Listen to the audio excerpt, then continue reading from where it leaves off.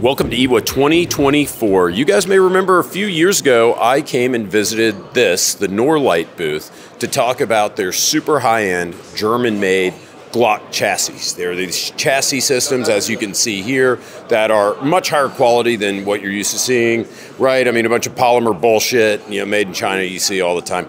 This, the complete and total opposite. A very finely machined German chassis system. So I'm here with the guys at Norlite. You guys received it very positively.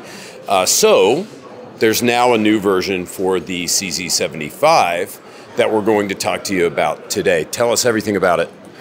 Hi, James. Yeah, this is our next project after we did the system for the Glock. Because the CZ, especially the Shadow 2, is very popular in Germany or in Europe. And a lot of people like to shoot it, and so it was logical to go the next step and develop the system for the CZ. Okay. Well, tell us about the chassis system generally. Let's say I didn't watch the video from a couple of years ago. Okay. Tell me about your system. So, this is completely different than all the chassis systems, like the Ronin or the Kapos, which don't give you a ballistical advantage. This is a real conversion unit, which got its own barrel and its own bolt carrier and recoil spring. It's completely made of aluminum, and the internal parts are all steel.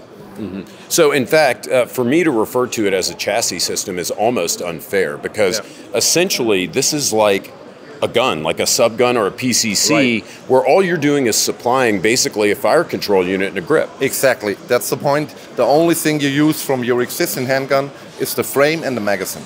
Will this work with any CZ-75? There are a lot of versions in the market, especially from some tuning... Sorry to do that to you. No problem. From a lot of tuning companies, so we have to figure out if everything fits. But so far, the Shadow, the SP1, the old CZ-75, they all fit. Okay. Talk to me about my stock options here. Okay, we have some options. In general, we go with a mil-spec buffer tube from the AR-15 system, so all the stocks fit also on the system, but we are also working on a collapsible stock, because the tube on this system is non-functional. It doesn't have a spring or a buffer, so we can go with a folding stock. Right, sure. So you can put a folder on there if you wanted to. Now, the muzzle device that comes with it, talk to me about that. Do we have threads under there in the barrel? Yes, we have a metric, of course we're in Germany, a metric 15x1 thread there.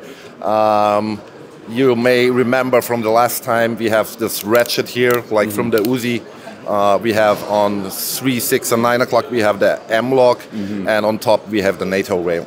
And you've got a left-hand side charging handle as well.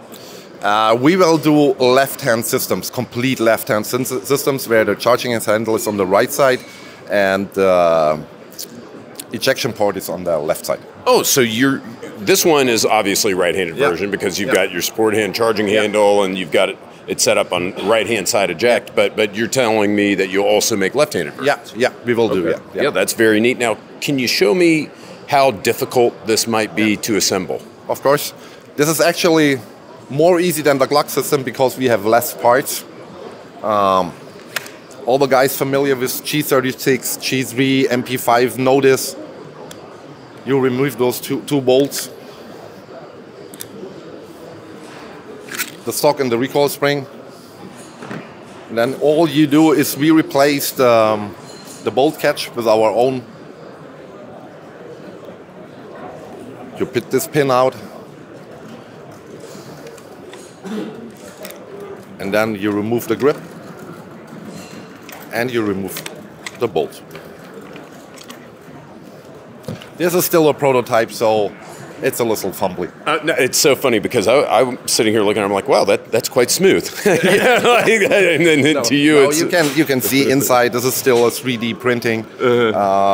So we are looking for like September until we have the serial production. Okay, so it'll be September. That was going to be my next question, and then the most important question everybody wants to know: how much it costs. It will be the same price level as the Glock system. It's a configuration because we have 3 different barrel lengths and 3 different upper receiver lengths. So it depends on how you configure it, but you will mostly end up like 1,500 euro.